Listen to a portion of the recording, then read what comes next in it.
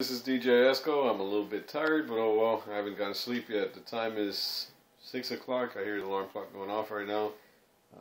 And make a long story short, here's an update of what's going on. SERATO has declared that they're going to discontinue SERATO ITCH with their release of 2.2.2. There's three twos in there. And that's about it. It's going to be followed by SERATO DJ, and that's basically supposed to be the answer to all the new upcoming software that's being released. You won't see this till September 2013, so these changes won't take effect for NS7 users or anything like that till then. So just to let you know, that's when it's coming out. As far as Virtual DJ, this is what I'm playing with right now and testing. There's been some significant improvements as far as sound quality, audio response, video response when using with the NS7. And one of the things that they've done is the colored waveform that you can see here. That's one of the new features that's been added. This is only an update to version 7, which is current update 7.2.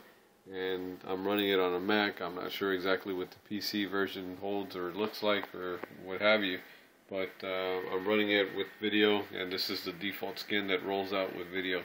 So just to let you know, this is exactly what the current version of Virtual DJ 7.2 is demonstrating. Like I said, 8 is going to be released. I'm not sure exactly when. They've announced that they were looking at maybe December or something like that, or earlier. I'm sorry, they didn't announce, somebody else did. It was overheard, rumored, or whatever you want to put it. But that's about it. So I'm highly anticipating to see what it has, what features it may have. There is some video out there on the web if you do like Virtual DJ8. I think it was in Music Me's and a couple other places that you could take a look at it. However, keep in mind that this is not the full-out final build version or anything like that. It's the video is based on the beta versions. So with that said and done, that's about it. So anyway, we'll keep in touch or whatever, and that's about it. So yeah, I'm serious. I'm like really impressed by the way it responds now to the NS7. I didn't have like quite that response or anything like that, so it could only make me imagine what Virtual DJ8 is going to be showing or doing.